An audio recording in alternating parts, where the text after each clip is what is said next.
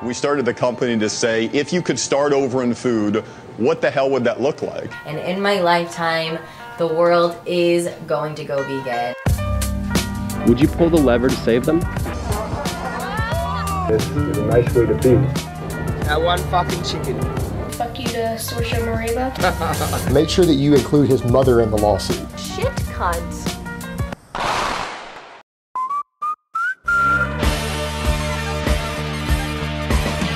Welcome to another episode of the top 10 best vegan YouTube moments of the week.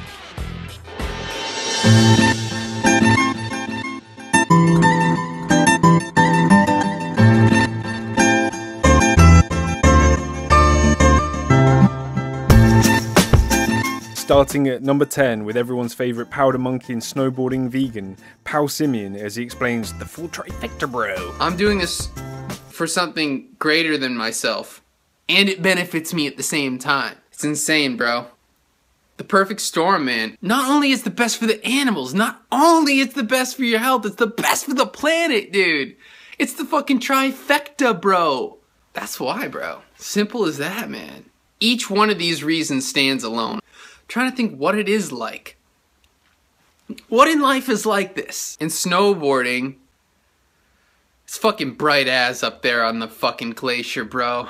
The sun's out, it's all white. I'm blinded by the light. Blinded by the light. And then, the innovation that you do to put something tinted over your eyes so that you're riding and you're not blinded by the light. You realize, oh wait, not only does it shield my eyes from the light, now I can go so much faster and I'm not even crying anymore because my eyes are protected not only from the light but also the air. And then you get into the lift line and you're wearing these, you pick up all the fucking chicks, bro. It's the fucking trifecta, brah. It's best for the animals, best for the planet, best for your own body.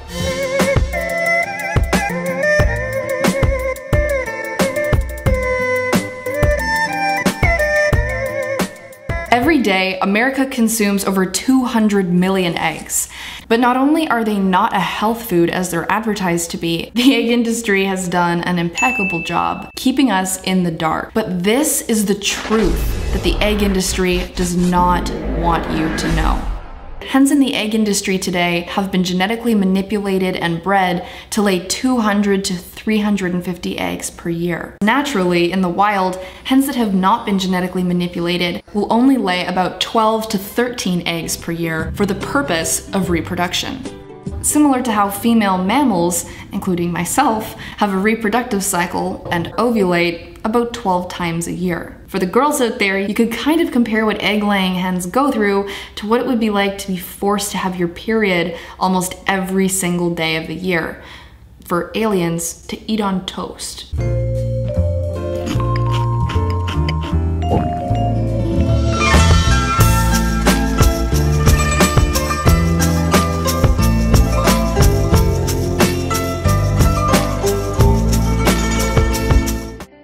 And remember this guy from last week? Well, this week I'm going to be eating roadkill, a rabbit.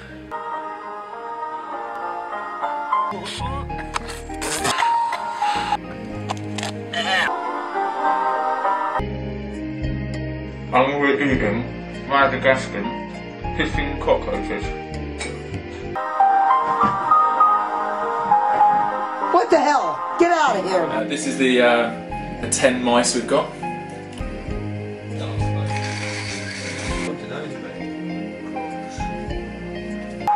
Oh! Don't breathe. Oh! She's got that up! And then I found this frog floating in the spring. His eyes are opening now. Oh God, no! Oh! Swallow it, man. What does it taste like? Chicken? Fuck! And then I was just browsing Twitter and I saw that Ben tweeted that he was watching Cowspiracy.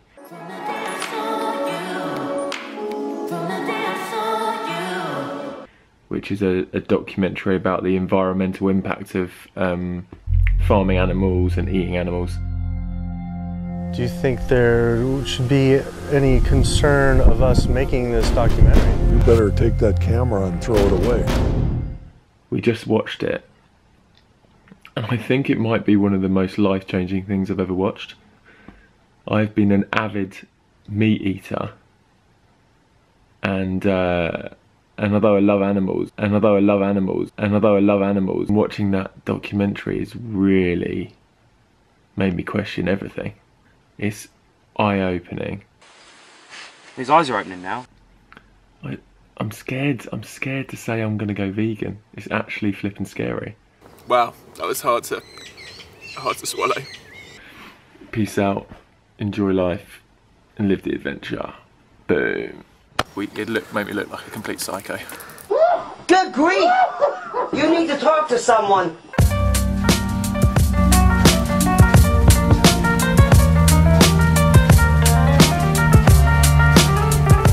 Introducing this guy, TJ, aka the amazing atheist, a typical fat, conceited, illogical American. Yeah, the taste of death is sweet.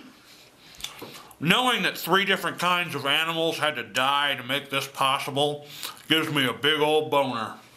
If you're against religious indoctrination, then you should be against carnist indoctrination, which brainwashes people into thinking that it's acceptable to kill animals. Now, with all that said, I seriously doubt TJ's going to go vegan, and it's because he's a fat, lazy, selfish, judgmental asshole, fucking dumbass hypocrite. So, fuck you, TJ. But after Vegan Gains called him out, Richard was invited onto their wasted talk show, The Drunken Peasants. Guys, vegan motherfucking gains. I ask you the question that's on everybody's mind right now. But the thing is that, you know, the ethics just don't jive there. I understand that there are problems with the conditions and there are environmental repercussions and all that stuff, but it still is a pleasurable activity, you know, and I'm descended from creatures that ate meat. That sounds like a bullshit excuse to me. And it became a great vegan PR event after internet shitweasel Mr. Repsion turned down the show. Only to be replaced by an atheist common enemy. I can see where you're coming from, but that's not the actual... that's an issue too, because it's very hard to... It's obviously very hard to interpret God's message, because if the message was clear, then all Christians they'd all be vegan. So what... God doesn't make a very clear message for us all to follow? Like you're saying an all-powerful being wouldn't make things very clear and spelled out for everyone? I mean, I obviously don't have all the answers, but God gives us the discernment of... Oh, can we hit I don't have all the answers. Can we hit the Mario death music again? Oh, no. Yes! Get fucked, Mario! Want me to say I have the Get fucked.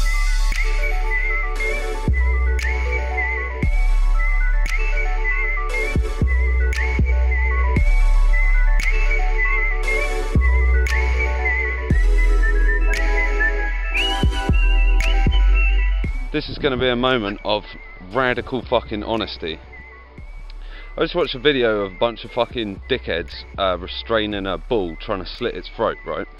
My emotional experience, I'm being honest here and I'm telling you that every time I see someone fucking with an animal, right? Every time I see someone abusing an animal or killing an animal or exploiting an animal, all I want to do in that moment is kick your fucking head in.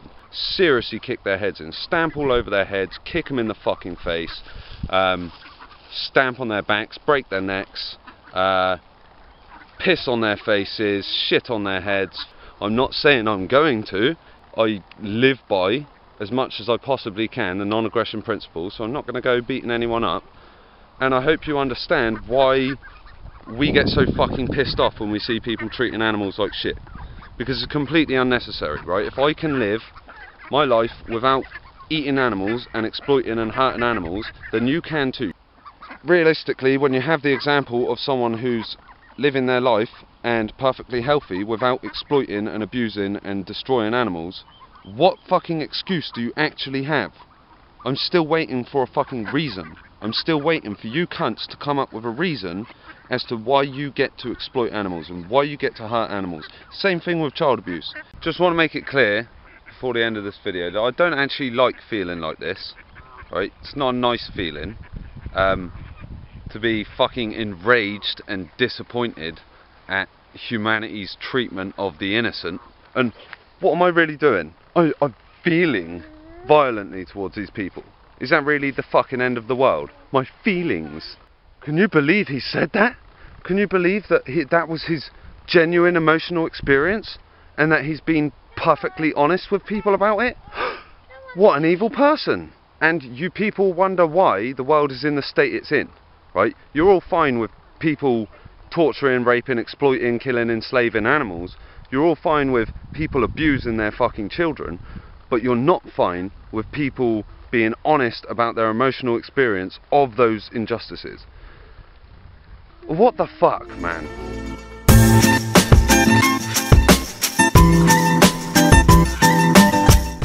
If you're a vegan too, you may have been asked questions such as, why are you concerned about animal rights when there is a civil war in Syria, when there's some humanitarian crisis or political crisis ongoing right now in the world?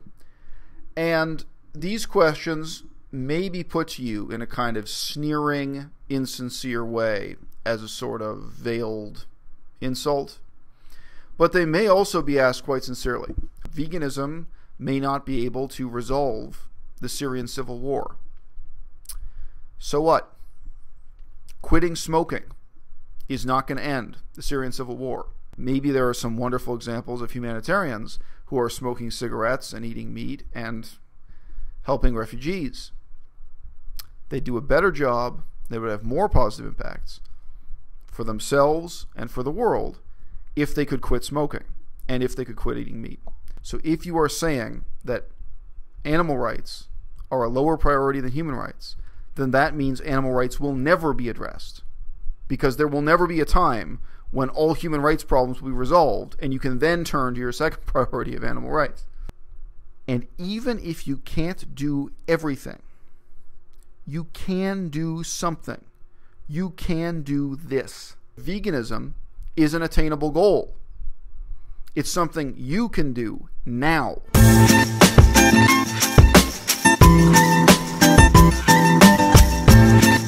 And at number 4, the shareholders of the Tesla car meeting demanded an all-vegan product. Good afternoon and welcome to Tesla's 2015 annual stockholder meeting. Fellow shareholders, board members, and Mr. Musk, our planet faces unprecedented risks due to the dumping of greenhouse gases in our atmosphere and oceans. Mr. Musk has accurately called this the dumbest experiment ever, and we concur 100%.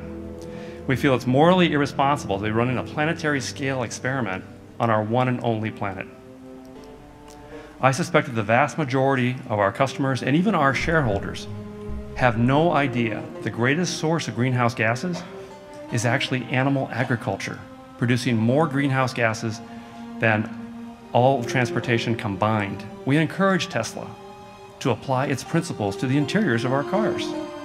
By using leather, Tesla is promoting the animal agriculture industry, the industry that's doing the most damage to lifeboat Earth.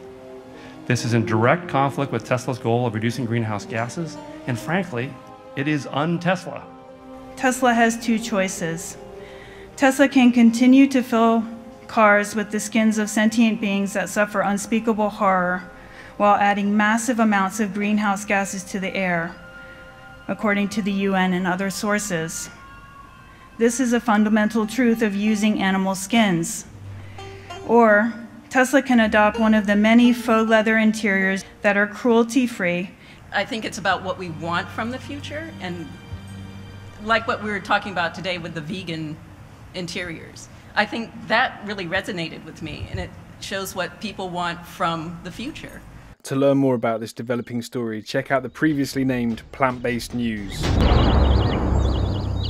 Hey, what's going on YouTube? Klaus in the greenhouse. First up, there is a recent development of a Tesla car.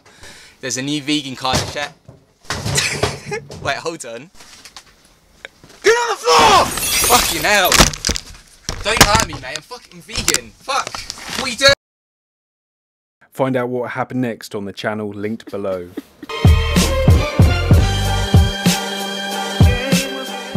Number 3, and a massive channel Buzzfeed experimented on their yuppie employees with a vegan diet for 30 days. Starting tomorrow, the 4 of us will be vegans for the next 30 days. What am I gonna do with tofu? I would probably suckle directly from a cow's teat. I want to try a vegan diet maybe because that's the way of the future. I feel like this will be a good cleanse for my body. To say at the end of this that I will go vegan, very slim chances. Day 1, Ryan already cheated the nutritionist and get some advice because none of us know how to be good vegans. No longer happy when I'm hungry. And that's kind of sad. 2 weeks into being vegan and I feel pretty much the same. I'm constantly tired and I think it's because my body is lacking protein. Luckily, Mama Fruitbat Freely put out a reaction video that made their unvegucated stupidity almost bearable. And let me tell you about ethically raised meat, that's just bullshit. The real vegans don't actually eat salad all day. Protein, which we don't have to give a fuck about. The guy already had cream cheese. The attitude really needs an adjustment, that's for sure. Testicles, tumors, eyeballs, assholes, all ground up into a little hot dog. I'm constantly tired and I think it's because my body is lacking protein. No, no.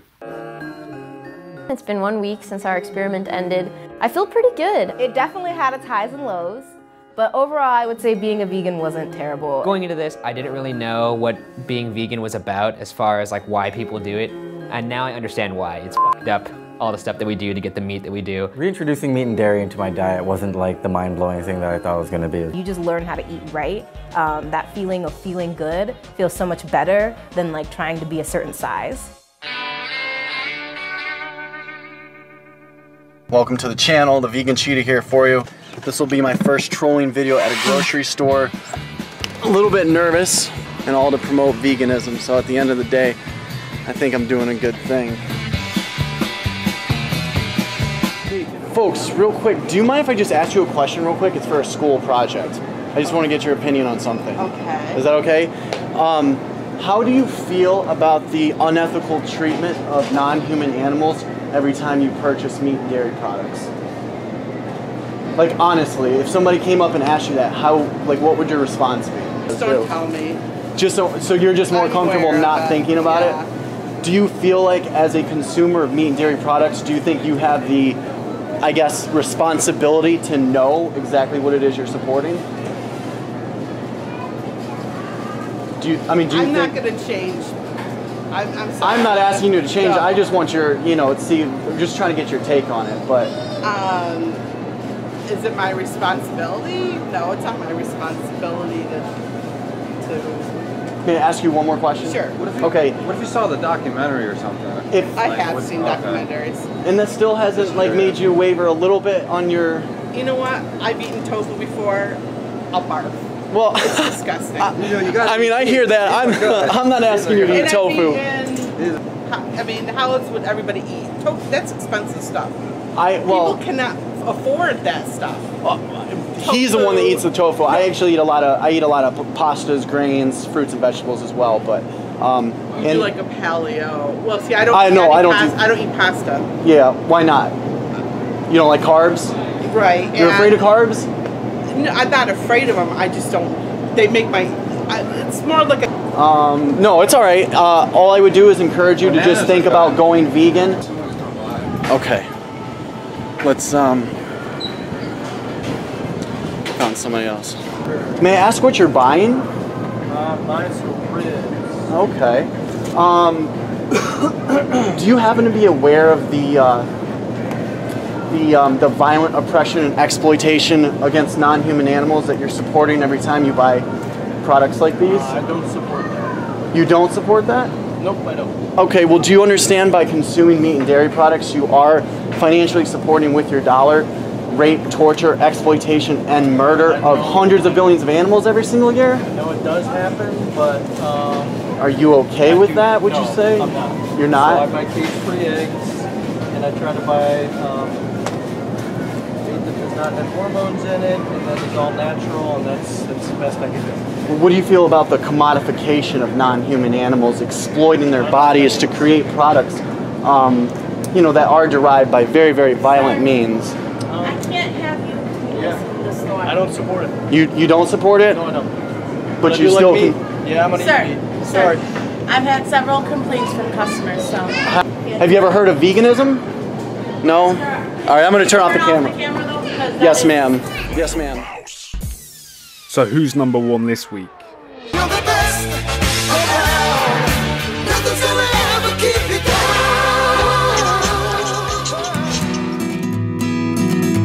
Hi, it's Emily from Bite Size Vegan, and welcome to another Vegan Nugget. Emily takes it with this thoroughly researched documentary smackdown on the corrupt egg industry. When you think about it, it's incredible the number of things you can do with eggs. Hats off to you, American Egg Board. Way to step around those cholesterol-laden mines and give the American public what they want. A celebrity pimping a food the public loves, which has been shown time and again to contribute to our nation's #1 killer. Way to tell the good public how healthy they are being by continuing to consume your misunderstood gem of a product. Seeing as how you've paid professors, scientists, and executives to manipulate and misrepresent facts and spent billions on fierce advertising campaigns backed by thoroughly disproved science, it really makes sense to step it up to a high-name celebrity who, I'm sure, performed for a nominal fee. Government-regulated money, hard at work. Though, to your credit this time, you did use it to promote eggs, as is your mission, rather than fund illegal attacks on competitors or corrupt studies based on junk science. Way to go. Really. Believe it or not, this video is but a peek into the underbelly of the food industry in America. The meat, dairy, and egg industries have enormous sway in our government, our dietary guidelines, school nutrition education, and so many other far-reaching facets of our society. That's it for this week. Like, share, subscribe, and do check out the links to see what happened on the final ever plant-based news as Klaus updates his channel for the greater good. What fucking excuse do you actually have? You know, maybe I'll find some more ethically raised meat. Whatever that means. Assholes. From Earth to infinity. Fuck you, TJ. It felt really good. Go vegan, be vegan. Get the truth out there. Because as Dr. Seuss said, unless someone like you cares a whole awful lot, nothing is going to get better. It's not. And I will talk to you guys next time. Fucking hell. Don't hurt me, mate. I'm fucking vegan. Fuck. What are you doing?